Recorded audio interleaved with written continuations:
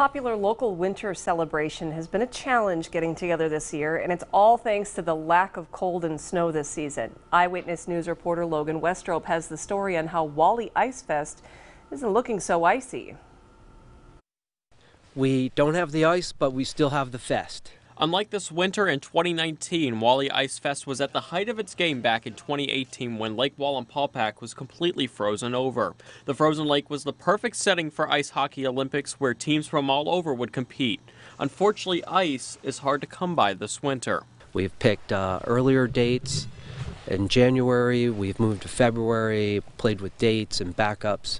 So we thought we had the perfect scenario this year, and here we are.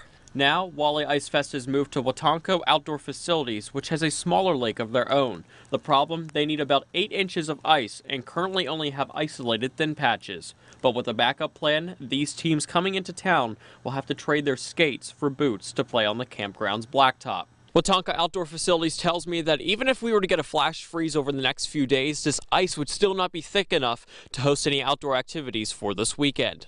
Although the warmer weather won't stop the festivities at Watonka Campground this weekend. I think that the area is a little bit more private. It's nice. People can come down, have a good time, don't have to worry about anything. There's going to be a number of games out, food, drink, like I said, a variety of things for people just to enjoy for the day. I spoke to business owners near Lake Wallenpaupack to see if this year's plans could impact a usually busy weekend. Usually we depend on these weekends, President's Day, big weekends like this, but with the weather the way it is, it's been slow enough, and we really look forward to these weekends. And I don't think there'll be too many people up at all.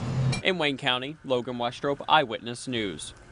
And Watonka Outdoor Facilities says if the weather is similar next year, they will continue the celebration and offer to hold Wally Ice Fest for a second year.